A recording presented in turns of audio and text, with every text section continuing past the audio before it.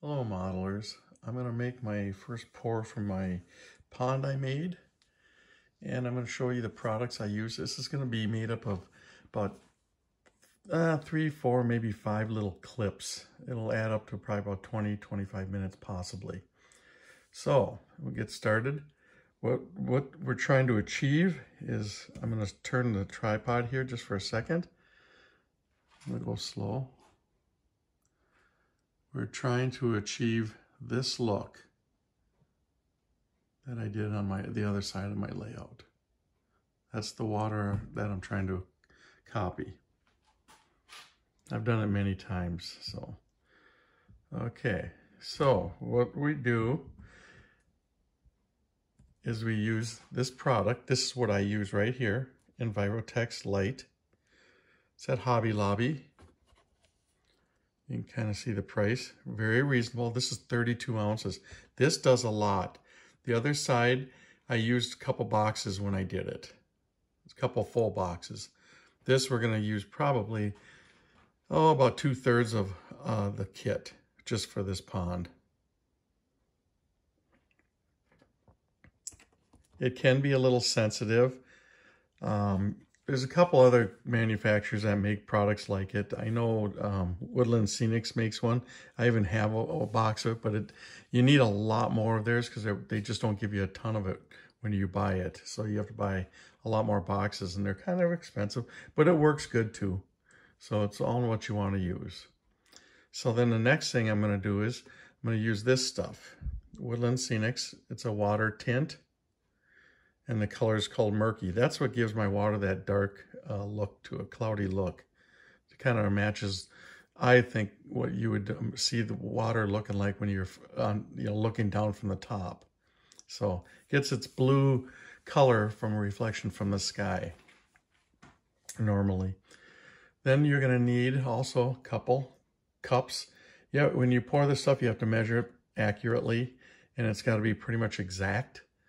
So that's why they say take a couple cups. I'm not going to mix it on video, but I'll pour it together, and I'll shut the video off when I stir it. So you don't have to sit and watch. It takes a couple minutes to stir the first round. And then when you're done, you take and you pour it into a 3rd cup. And then you'll mix it again just for a little bit, a minute or so. And then you're ready to pour. Do not wait a long time to pour. It's not good to let it sit in the cup because it starts to harden the minute then things are mixed. So then another thing you're going to need is you're going to need a straw, to get air bubbles out. A good mixing stick. I just use a paint stick. I actually like to use a popsicle stick, a thick one. I just don't have any. And I just have something like this laying around. It's one of my tree sticks that I make my trees over. So it takes about 8 to 10 hours for it to really set up. I like to test it with this on the very outer edge just to make sure, see if it's hard.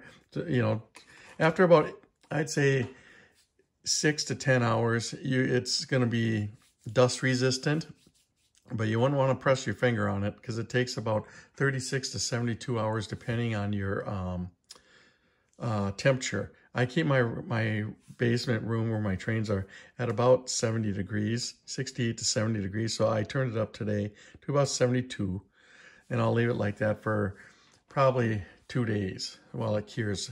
If you use it at about 70, 72, it can take about 3 days to cure fully solid. I actually get kind of nervous about it, and I won't touch it for about a week myself. I mean, you can work around it. I just don't want to press my fingers really hard into it. The stuff I got on the other side, I let that sit at least a week, and after a week, it won't make any dents or any fingerprints showing or smudges. Unless if it does, that means you didn't mix it properly, typically. And another note is this stuff does have a shelf life. It's typically 1 year. They recommend using it when you first buy it.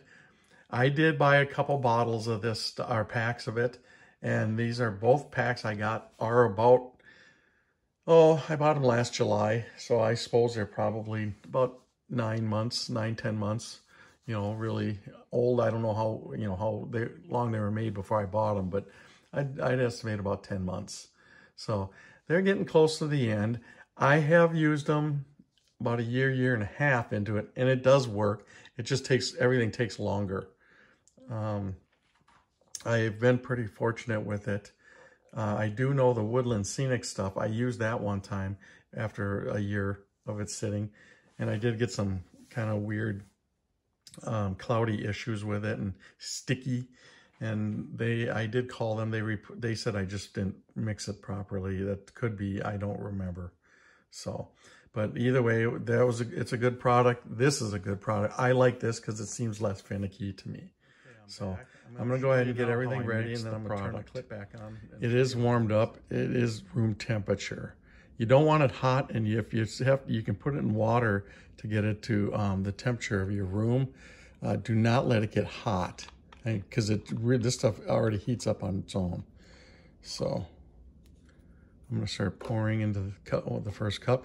It does say to use gloves. I actually myself, I don't have any. I thought I had some, and I must have ran out. So I got to be very careful. You can get it on you. If you get it on your skin, it washes off with soap and water. Now, when you're pouring this up, don't pour fast, and don't let it create a lot of bubbles. All right, this is the hardener.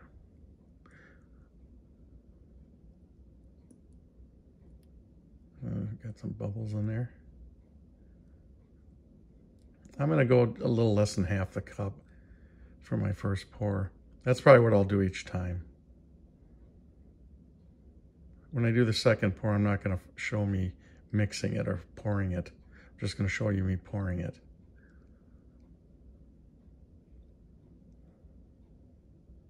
Okay, that's probably, I'll go a little more. Okay, that's probably enough. Okay.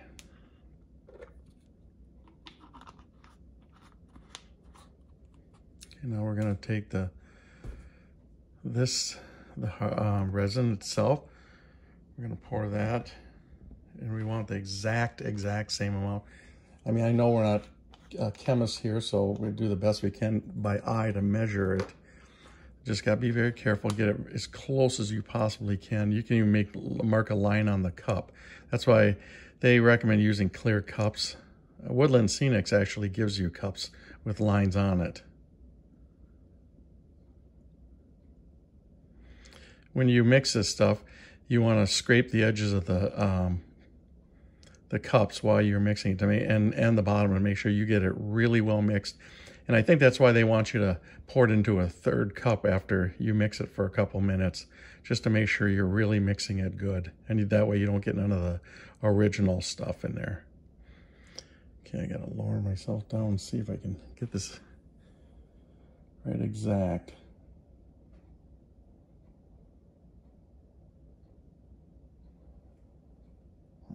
Almost. One more. There we go. Right on. Right on. Okay. I'll put this lid on. Now this stuff's good for another time. I'll use it for another pour later on. Now that it's kind of room temperatured up, I'm going to just leave it sitting out down here. It'll sit here, and I won't have to put in water or anything like that to warm it up. Okay. Now, you can put your dye in now. As a matter of fact, I think I'm just going to do that. I usually, in these cups, I use about 10 to 12 drops of this stuff. So let's go ahead and put that in.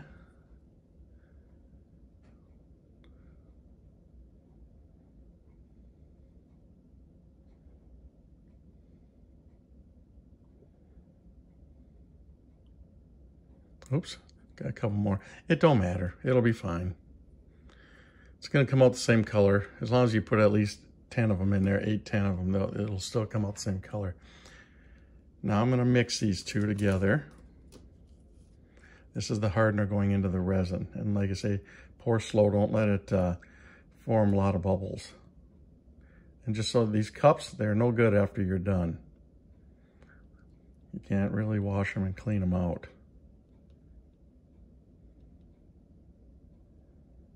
There we go.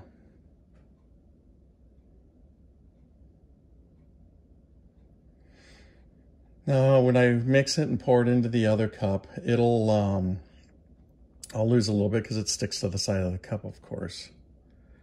I'll try and get as much of that out of there as you can.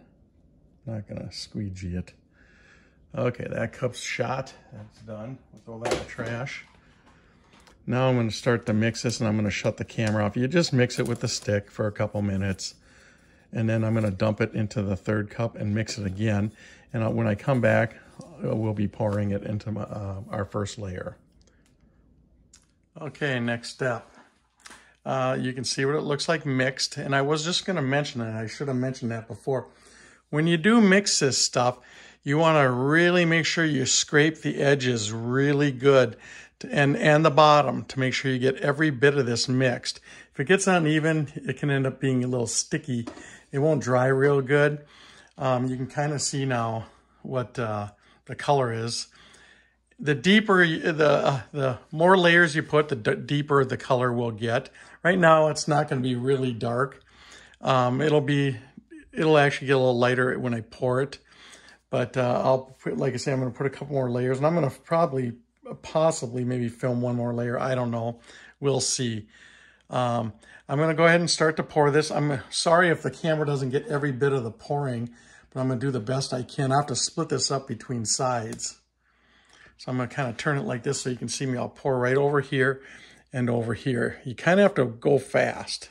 You can't let this stuff sit a long time. So here we go.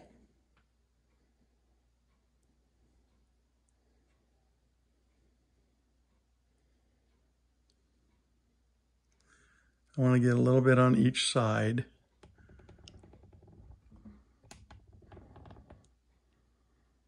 And it is self-leveling. Trust me, it gets in everywhere. I'm going to go back to this side and make sure I get a little more over here.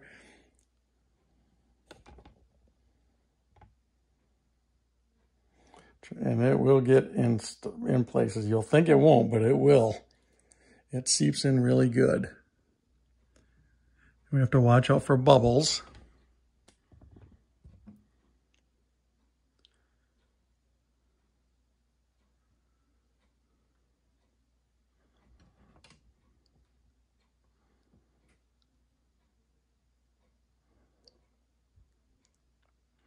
The next layer will get higher, will fill in even higher, but this is really going to spread out. You can kind of see what it's doing right now. I'm not going to scrape the rest of this out. I normally do. But being I'm going to put another layer, it really doesn't matter. You can kind of see what it's looking like already. It gave it kind of a good look. Just letting her pour a little bit more. Let it get on some of this. It's going to seep all the way up the sides of this stuff, and you know, it comes out. It really does spread out good. It is a pretty good. Oops, I dripped a little on there, but that's going to be underwater too. So, and it, like I say, it levels itself out. I can already see some of the air bubbles forming. So you have to give it about 15 minutes for that to kind of settle down. And throw this stuff away. These cups, they are no good after they're done. That's pretty much the end of them. So you got to kind of start over with it when you do the next pour. So to get the bubbles out, like I was saying, you would take the I'm going to move the camera, and you would take a straw, and you just lightly blow into this thing. I'm going to try and move the camera so you can see what happens to the bubbles. Actually, one just popped. See, they're actually popping on their own just by me talking close to it. Can you kind of see them popping? Trying not to touch it either, the water.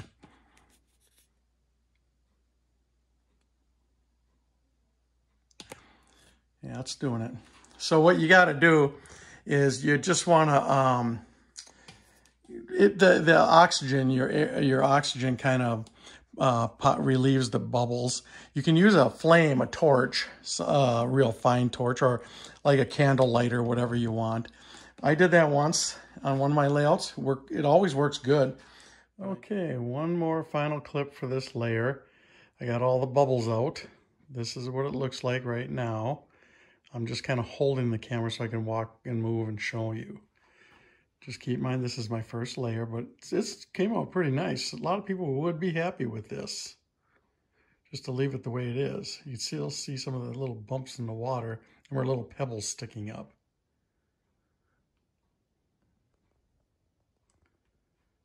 Came out pretty nice. Just wanted you guys to see what it looks like. But I want the water higher where them weeds are dipped into it and the rocks are more covered. Yeah, you can kind of there see some of the bumps of the rocks.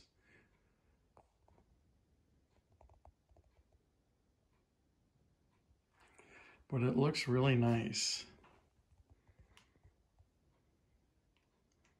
It's got a nice blue reflection of the back wall, just like water should. And it is the right color of the water.